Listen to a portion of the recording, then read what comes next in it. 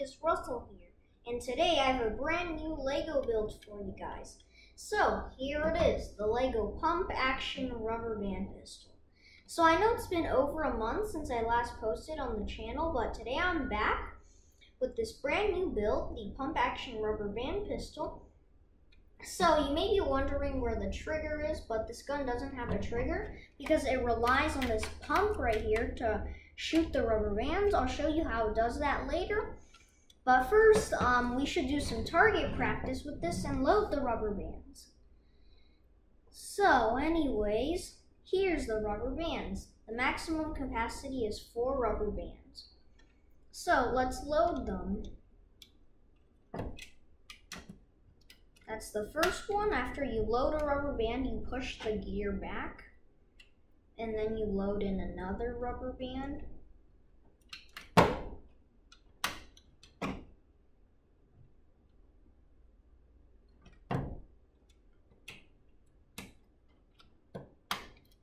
And the final rubber band. Alright, this is the final rubber band. So, we are all set. Let's go do some target practice.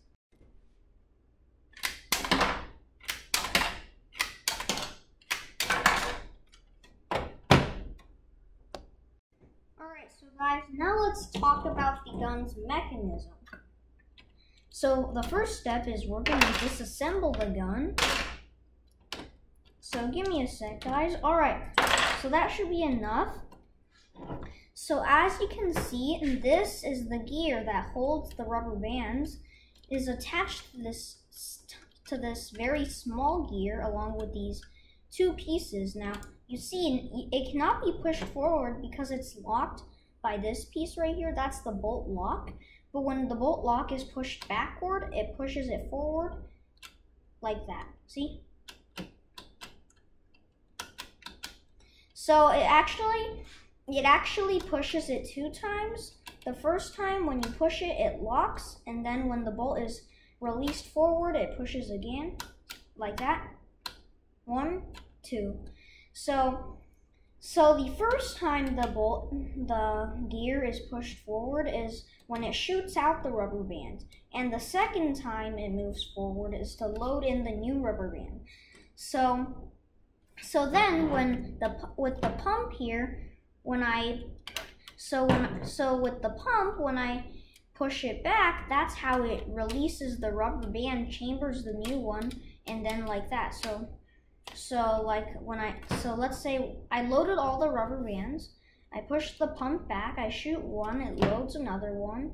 I push it back again, I shoot one, it loads one, and I do that until all 4 rounds have been shot out. So I'll show you how it works. So let me load in 2 rubber bands to show you how this works.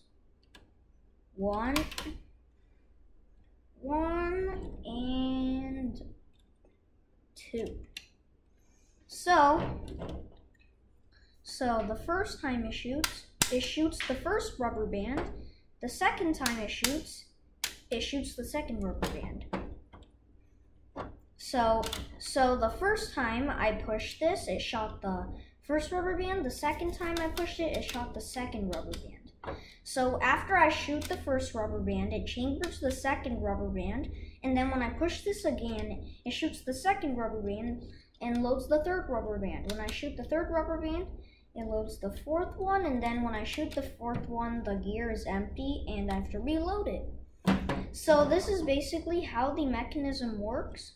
So now this gear, it has to be pulled back by this rubber band right here, otherwise it will not stay back like that. So I use this rubber band, and it's connected to this part of the gun's body, and I have this piece right here preventing it from going any further than it is right now. Let me tighten that. And it's connected to this piece, so when I push this down, it also pushes the bolt backward, like that. And yeah, and also this right here is the rubber band holding bar, I think you call it. So, yeah. Also, with the gun assembled, this part of the bolt, the pump is actually actually the pistol's ejection port, so when I push it back, it opens up like a real gun's ejection port would, even though it doesn't actually eject shells, but that's the way it is.